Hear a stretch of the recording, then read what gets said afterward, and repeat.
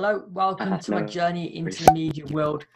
The game is thick and fast in the Premier League now, and next up for Aston Villa is Chelsea at Villa Park. And I'm here to bring you a match preview. I'm alongside Seb, a passionate Aston Villa fan. Mate, how are you? I'm good, thanks. How are you? Yeah, I'm good. I'm delighted that football is back. Let's get Yeah. straight down to the business. Aston Villa versus Chelsea. The second game for Aston Villa. It'll be the first for Chelsea. First of all, how tough of a game is this for Aston Villa? Oh, 100%. Yeah. I mean, we'll have to be at our best to get anything out of this game. You know, Chelsea are a good side, if not one of the best sides in England. And, you know, to get something out of the game will be very, very difficult. Yeah, and of course, this is Villa's second game in the Project Restart campaign, and Chelsea, this will be their first. Do you think that will have any impact at all? Potentially it could, potentially it couldn't. You know, we might just be grasping at thin straws here. But, you know, Chelsea could be rusty. They could have something to shake off. But who knows? We don't know until the game kicks off.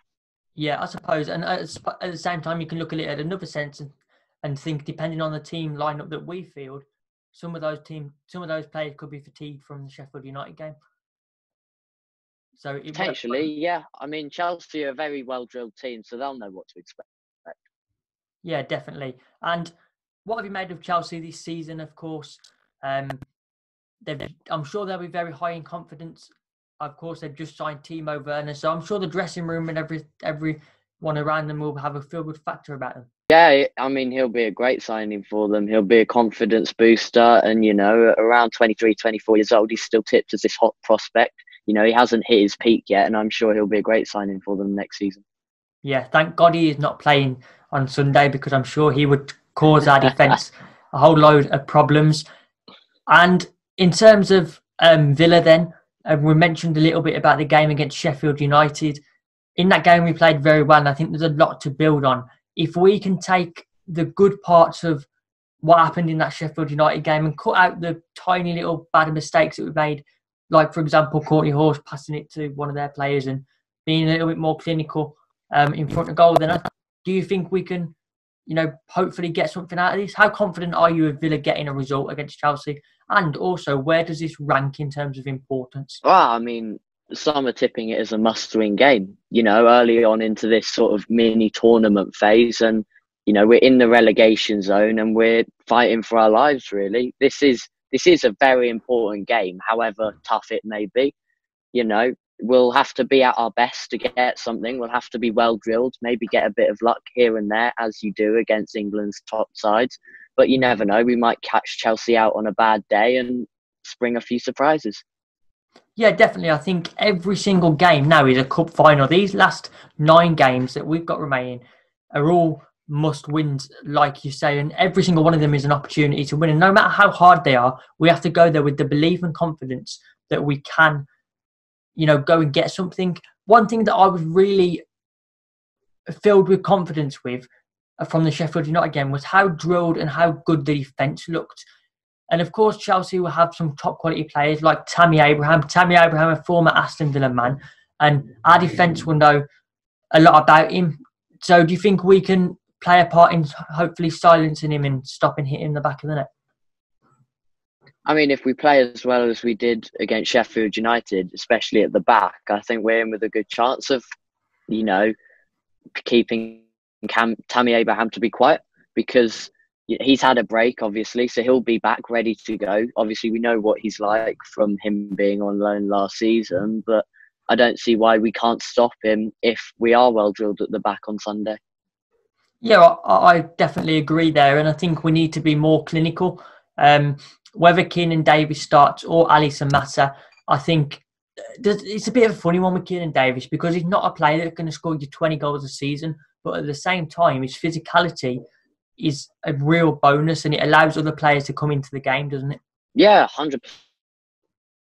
I mean, Keenan type of player for 5, 6, 7 goals against. You know, Keenan Davis is the type of player to bring us into the game. He's the type of player to open his body up with his physicality, allow others to run beyond him. Whereas Ali Samata's more of a type to get his head on the ball, is more of a poacher in the box and to try and find the back of the net. Yeah, definitely. And in terms of the system that we played against Sheffield United, do you think we need to adapt that at all in any way? In terms of adapting, I don't think Smith like 3-3 formation. He seems various ways and he changes here and there due to fatigue. I'm sure he'll make, as he's saying he wants to keep the squad fluid. Yeah, I think Smith is, he's very set in his ways in what he wants with Aston Villa, and he's, he knows what he wants to do, doesn't he? Put it that way. That moves us on nicely to the team news. Then, of course, it was a surprise to me that that some of the players that was included in the first lineup. However, let's just go through each player and see if we agree on who should be in the team. So, in goal for me, no other than Oyan Neeland. Would you agree? Yeah, 100%. 100%. I can't see anyone else to fit that role. I mean, I've been a big fan of Oyan Nyland since he signed in the Championship. He certainly had his downs at Aston Villa, but I really think that if he can maintain that starting position in the Premier League for the last few games, he can push that role to make it his own. Yeah, and at left back, would you agree, Matty Target? Yeah, I think so. I think he's almost a nailed-on position in left back. I can't really see Neil Taylor starting ahead of him, and bar any catastrophe. No, Matty Target definitely for me, and he's the better option of the two. Then at the centre-back pairings, of course, Mings is a certain. And, of course, Engels is injured. I'm hearing rumours that he's out for around 2 weeks. So, on that basis, I think that I'm going to go a couple of changes. I don't think Courtney Horse... I've changed my opinion here. But I think Courtney Horse had a semi-decent game. Although the defence looked pretty assured, I did think he made that mistake with passing the ball to Sheffield United. So I'm gonna go with Ezri Konsa at centre back. I'm not sure if you agree.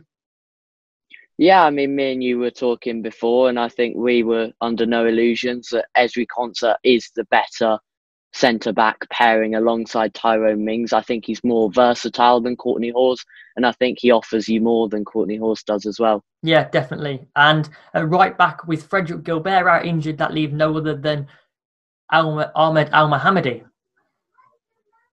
Yes, I'm a big fan of Al Mohammadi. I've been a big fan of him since he signed. He's personally one of my favourite players, and I think he's been one of the best players in recent years for Aston Villa Football Club. So I think he's the one to start in that right back position. That's an interesting opinion, Seb, and I think a lot of Villa fans wouldn't look at it that way. So that's very interesting. Let us know in the comments down below what your thoughts on Ahmed Al Mohammadi are. Right, let's move into the midfield then. Douglas Luiz started against Sheffield United, and I'm going to stick with that because I thought he did pretty decent and he worked well with Mcginn.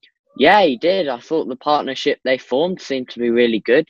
They seem to have that understanding that maybe they didn't have before the break. I think the time away has offered them to, gel as a partnership. And yeah, Douglas looked really assertive against Sheffield United. Yeah, so you're going with Douglas Luiz for the Chelsea game, yeah? I would put Douglas Luiz in central midfield personally, alongside John McGinn, as I think Marvelous Nakamba is better suited to that sweeper role against Chelsea. Okay. Chelsea are obviously going to attack us more than Sheffield United probably did. So I think if we add another central defensive midfielder in there, in the form of Marvelous Nakamba, I think that will help us tighten up at the back. Okay, that's interesting. I'm going to stick with the CDM role for Douglas and then go Conor Hourihane and Super John McGinn. Who knows what fitness level Super John McGinn will be at. The game for Chelsea may come too soon and he might be too fatigued, but who knows? He definitely was an asset against Sheffield United, and it's just great to have him on the pitch. Yeah, 100%. I mean, I don't think anyone can underestimate the influence that John McGinn brings to the team when he's in that starting lineup. It allows the opposition to think about someone else other than Jack Greslish. So it allows Villa to be more creative and have more creative players on the ball to push us forward. Yeah, definitely. And then Connor's been in that at the team, but I'd just rate him as a central midfielder.